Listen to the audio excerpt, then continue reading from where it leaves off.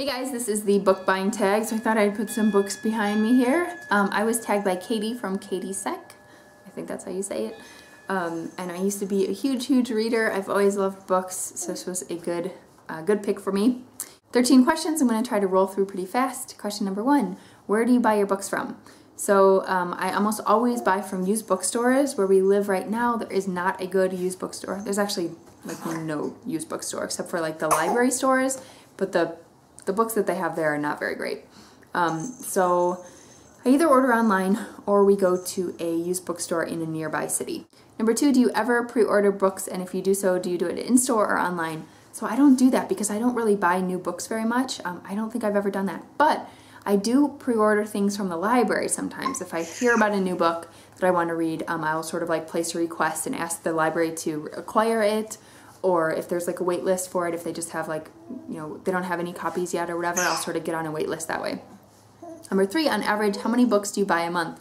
Right now, I don't really buy any, but I get a lot of books from the library, you know, a lot for the kids, but also for myself. For myself, I probably get about, I don't know, 3 or 4 books a month from the library. Number 4, do you use your local library? Like crazy. We go to the library at least once a week, usually more like 2 or 3 times a week. Our local little branch is just a few blocks from our house, so it's one of Alice's favorite places to go. I've always been a very heavy library user.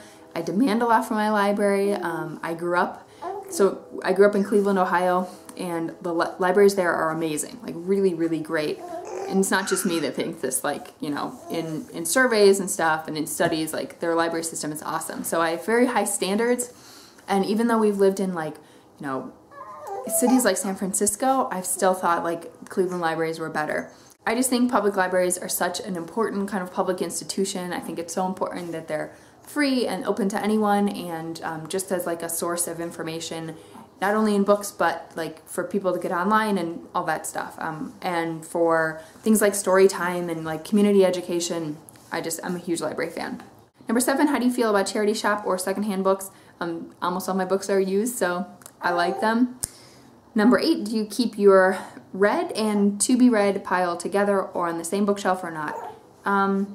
Generally, so if I have library books that I have read, I will usually sort of like put them by the door so that I can take them back the next time we go to the library. Otherwise, my shelves are mixed.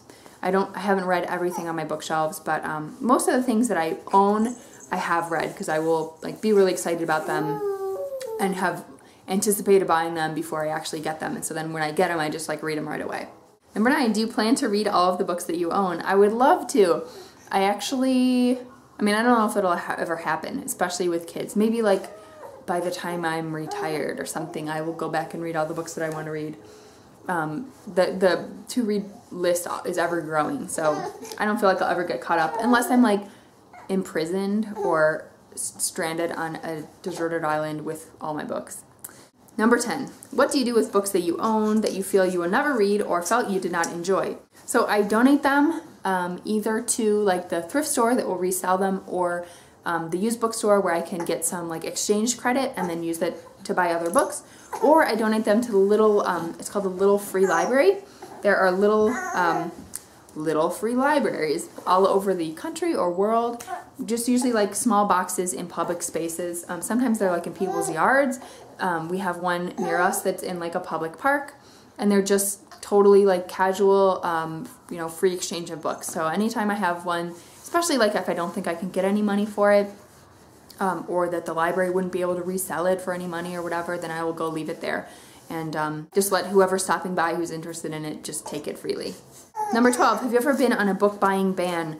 I kind of am now because we just don't do a lot of shopping. We don't buy a lot of stuff that we don't need. I can't think of a time I was on like a strict ban, but I do really consider my purchases for a long time before I go out and get them, and I won't buy a book unless I know that there's like no other way I can borrow from someone or get it from the library. And the last question, number 13, do you feel that you buy too many books?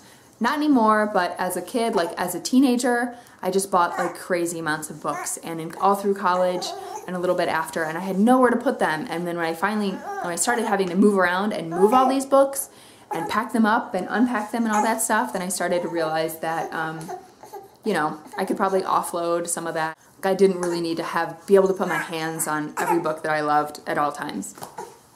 So that's the book buying tag.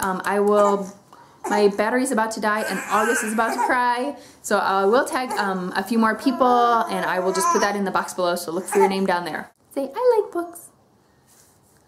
I like books. All right.